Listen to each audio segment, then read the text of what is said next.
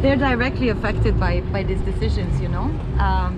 Whatever Al Kir will do will change the life of Maura in South Sudan, where she is. And not only Mauras, but all the like young girls and women of that country. So I think that's the most inspiring part. And also what's interesting is you have countries that are still at war, like Yemen. You have countries that are transitioning into peace, countries that are at peace, but where, you know, there's still a lot of tensions. And I think the women play a key role in making sure that these tensions don't bring the country back on the brink of war. Like they manage diffusing all these tensions ahead of time in their communities, like Muna Awata, Do you have this woman. Palestine?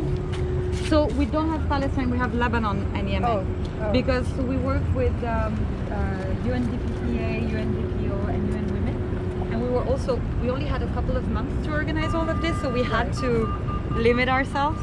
But I live in Jordan, actually. So I'm very close to the conflict there.